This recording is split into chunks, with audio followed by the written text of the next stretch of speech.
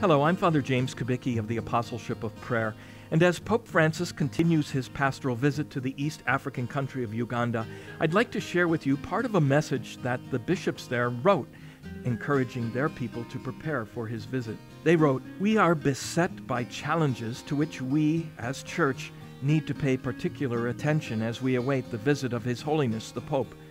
We draw your attention to the alarming gap and contradiction between the faith we profess and the life we live, between the gospel and some traditional African practices such as polygamy, cohabitation, trial marriage, witchcraft, and human sacrifice.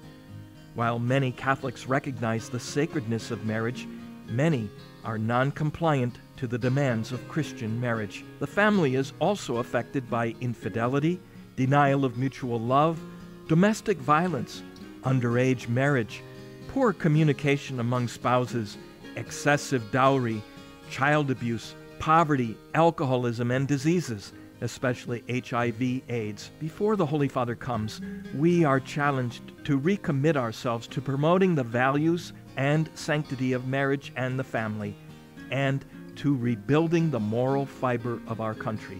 I couldn't help thinking that while those words were addressed to people on the other side of the world, to a people with a very different history and culture than our own, they ring true just as much for us.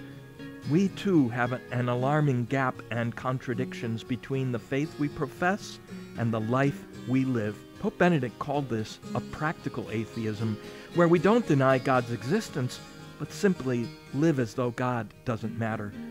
As we pray for Pope Francis on his African journey, let's commit ourselves to living our faith courageously in our own circumstances.